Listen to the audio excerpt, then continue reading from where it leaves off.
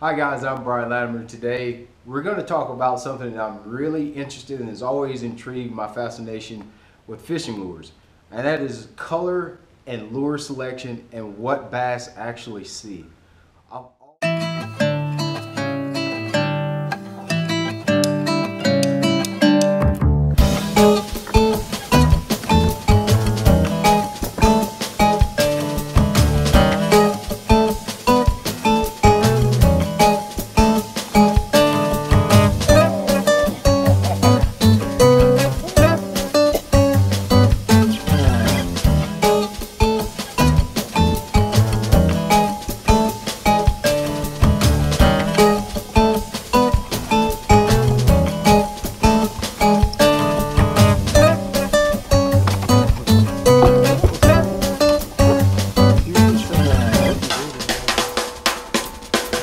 She saw the boat.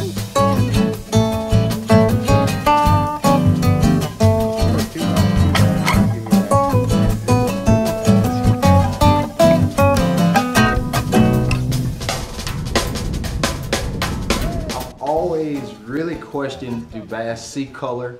Do they really see what we see when we hold a bait up to the light? Do they see the same things that we see? And just to get to the point, bass do see color. I'm going to show you a few things in this segment that'll show you why you need to be really selective about the colors you use. So one thing that's always been intriguing to me is there are a lot of colors. With the technology that we have out there nowadays, we can match a hatch almost perfectly. If we want a bait that looks exactly like a threadfin shad, we can match that almost to a T, to the point where the human eye can't even tell the difference. If we're trying to match a specific brim color or some type of crustacean or crawdad, we can match those colors almost to a T. But what I've noticed in my experience on the water, a lot of those colors that are matched exactly perfect are not nearly as productive as just a simple pearl with a dark back, or a simple green pumpkin, or sometimes, you know, it's really popular now. I live on a very clear highland reservoir, and we use a lot of pinks. Pink doesn't look like anything in nature to me. And I've always been interested to know, why do those baits work? Why do those baits that look absolutely like nothing else, why do they still produce fish when we have baits that match colors almost to a T, but they're not near as productive? And that's what's really triggered my research on why certain colors work. And a long story short, colors have more to do about contrast than they do actually matching the hatch when we're talking about bass fishing. Bass are not really that particular about matching the hatch. They're really more sight feeders on contrast. A bait that contrasts against a certain bottom, if we're throwing a top water, whatever bait contrasts the best typically gets the bite. A bass's eye is composed somewhat like the human eye. It has rods and cones. The cones see colors, and the rods actually pick up shades of gray and black. The way lures look underwater is drastically different than what they look like above water. Of course, a lot of times we'll hold a bait up in the air and say, man, that looks just like a brim, or that looks just like a shad, that looks like just like a crawdad. But we're really not aware of what baits look like underwater. And the reason those baits look different underwater is one reason. Light filters out some of the colors once a bait goes under the water, okay? The water column actually filters out some of the wavelengths of colors. So with that being said, the deeper we go, the more water there is, and the more that the water filters out the colors on our baits. So for instance, reds are the first colors to dissipate in the water column. Reds actually turn to a light gray or black depending on how deep a water we're fishing in. Those are the first colors to go. Orange will be next. Those colors fade faster. All we work into blue. Blue is the most resilient color. Blue looks exactly the same in 20 foot of water as it does in 3 foot of water. Here's a chart explaining how light penetration affects colors at different depths of water. You'll notice by this chart that red is absorbed first and green is absorbed last. You'll also notice the deeper we go, the less light there is. Therefore, it affects your colors accordingly. Without the presence of light energy, our colors lose their vibrance. The deeper we go in the water column, the less light there is. In the chart, you'll notice that reds are affected the most by the absence of light, while greens and yellows aren't affected as much, and their vibrance stays closest to the same. Now, on the contrary, when we're fishing in very clear water and very shallow water, a fish is going to use its cones much more fluently. So, color is going to be much more important. When we're fishing in clear water, detail is a little bit more important. You're either going to depend on solid colors or you're going to depend on colors that are very, very bright to grab a fish's attention.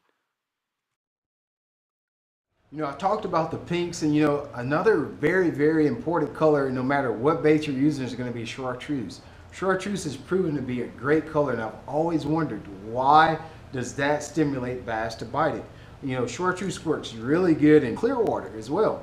Now, when we use it in clear water, the reason it works is because it looks exactly the same from a distance as it does when a bass's nose right up against it. So it stimulates a bass's curiosity. He goes over there and he sees it from the distance. It looks exactly chartreuse from a distance, and he gets over close to it. It looks exactly the same, and he converts it to a strike. So that's why a lot of times smallmouth, they really, really like bright colors. All the chartreuses, pinks, really bright colors.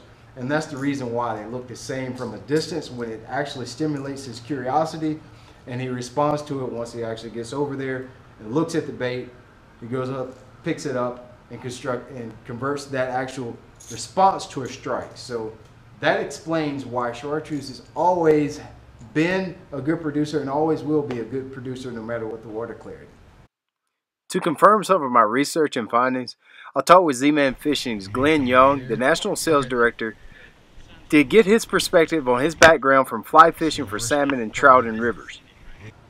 Now, Glenn grew up trout fishing and salmon fishing in rivers, and those fish are a lot more particular when it comes to colors. Even being so, the way Glenn's approach to it is very simple. He's not as concerned about patterns like a lot of times we are as bass fishermen.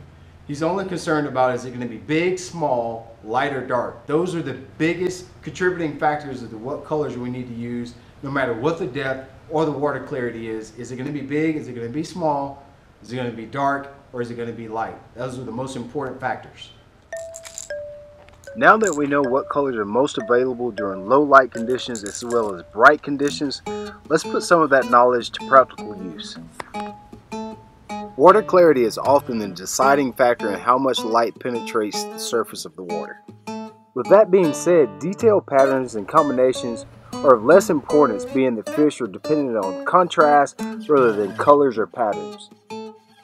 In dark water or low light conditions, colors like black, June bug, green pumpkins, and shades of violets and blues give the best contrast, and I've personally found to be the best producers.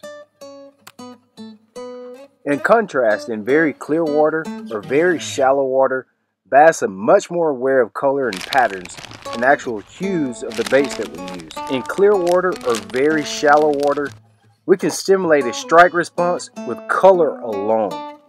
In a clear or shallow water situation, I typically lean towards natural colors. Colors like green pumpkins, watermelons, smokes are colors that I always start with when I'm using soft plastics.